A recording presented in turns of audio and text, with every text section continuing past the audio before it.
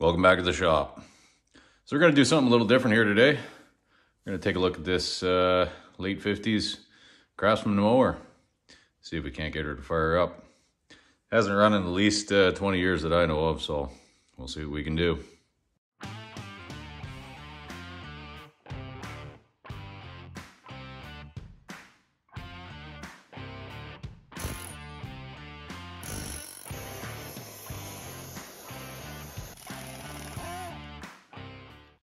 So a quick bit of history on this.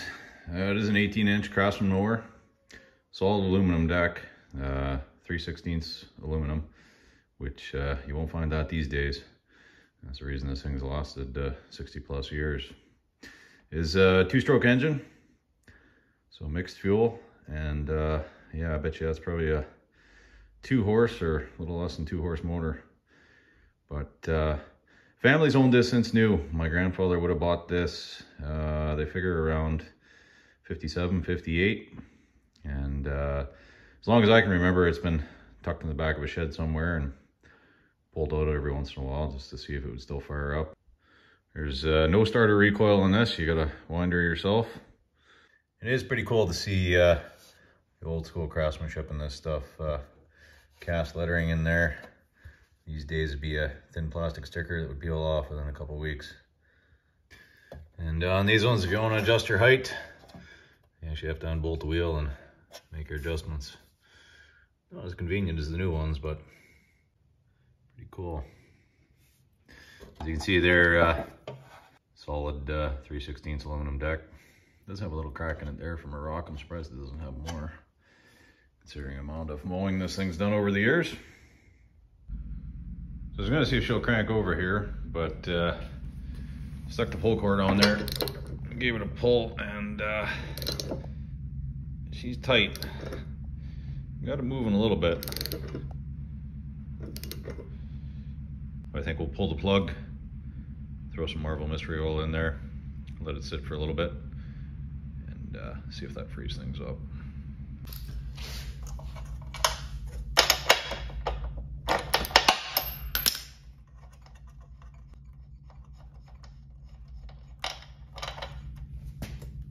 Plug doesn't look too bad.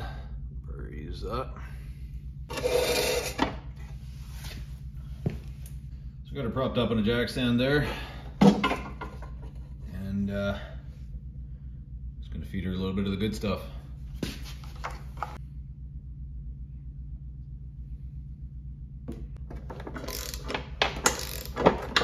Already that feeds her right up.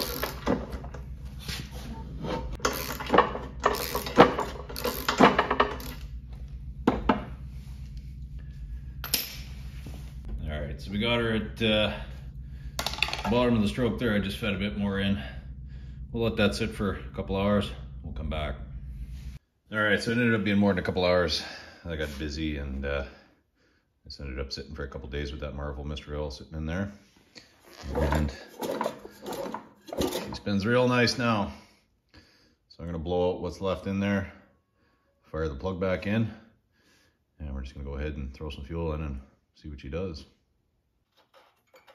Now, like I said, this plug doesn't look too bad, so we'll give it a go. I did crank it over there and it was getting decent spark, so we'll see what happens.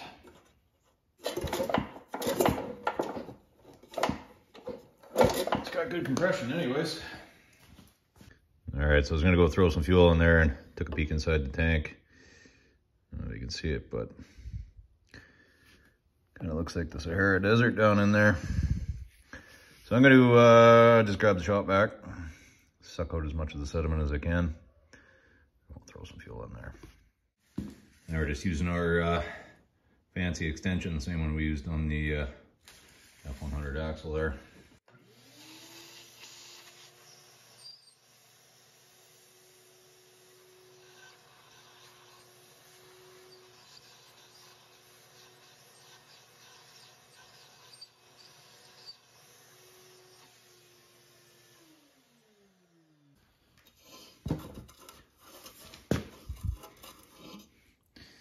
looks a little better, but there is quite a bit of rust in this tank, so I think probably pull that off this winter and treat the inside of that, keep it from rotting right out.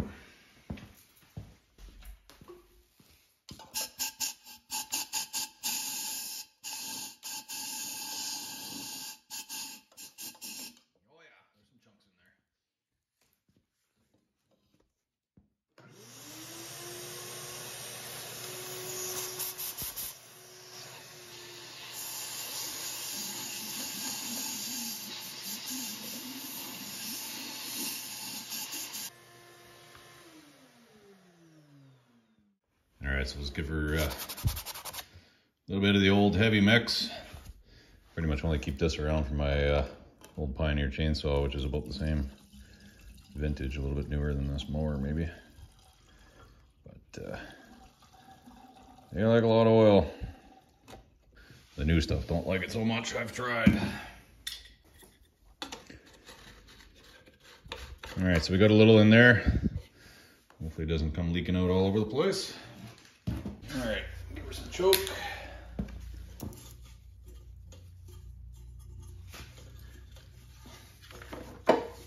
This cord's a little heavy. This is some rope my father put on there.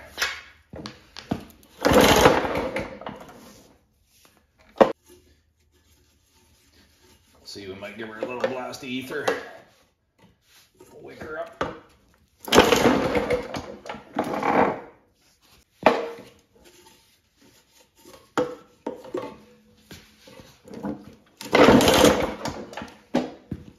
Give her some of the good stuff. A little less ought to do her.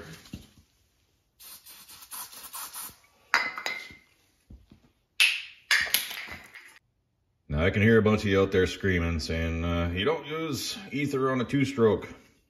And you're right, you typically don't, on account of this doesn't have any kind of lubricant in it. But remember, we fed this cylinder full of Marvel Mystery Oil, so we got that residue in there. And a couple quick blasts won't hurt anything. Don't go feeding it a full blast though, trying to get it run off it, or you'll have problems.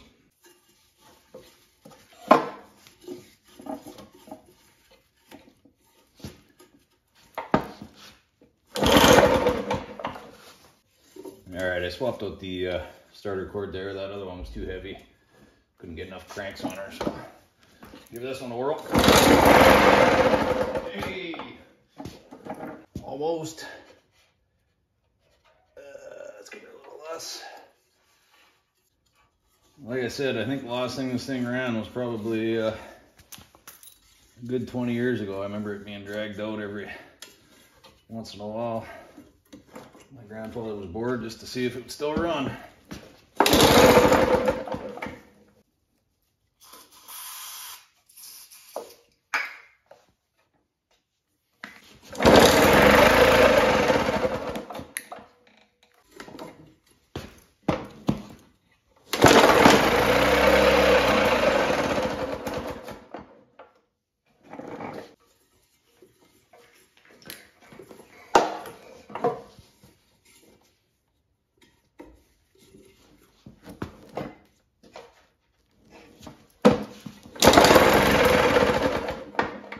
Almost there. She wants to. Sure makes you appreciate automatic recoil.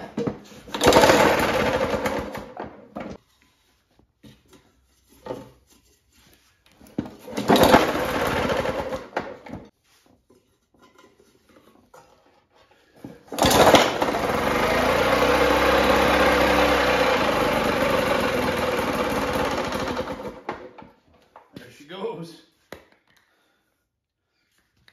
I think this fuel I got here is probably a bit old too. I was just actually thinking it's really a couple years since I ran the chainsaw, so it's got a stabilizer in it, but still.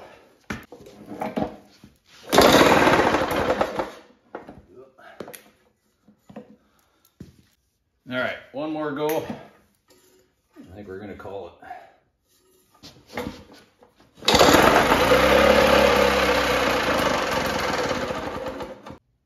Well, I think that's all we're going to get out of her. But considering the amount of crud that was in the tank there, I'm willing to bet that the float bowl and needle and seat are probably all clogged up. So I think at some point I'll probably pop the carb off there and clean it out, stick it back together, and see if we can't get her to run more than a few seconds. But pretty cool. And I looked online, there's really not a lot about these on there. So if any of you have any info on these or have a link to some info, I'd love to see it. But pretty cool old mower. And like I said, been in the family for well over 60 years now. Probably pushing 65 years at least. So keep an eye out. I'll probably do a video on this one rainy day when I get bored. We'll yank her apart, clean her out. We'll have her ready for next spring. Probably have to sharpen the blade too. Kind of looks like it hasn't been done in about 30 years at least. All right, so that's it for today. Hopefully some of you guys found this interesting, and be sure to give us a like. I'll be posting up a video. I got the exhaust built for the 68 F100 there, so if you haven't subscribed, be sure to do so you don't miss that. I've just been crazy busy and was away for a couple days here, so just haven't had time to shoot a video. So try and get that done today and get that posted up in the next few days. So as always, thanks for watching. We'll see you next time.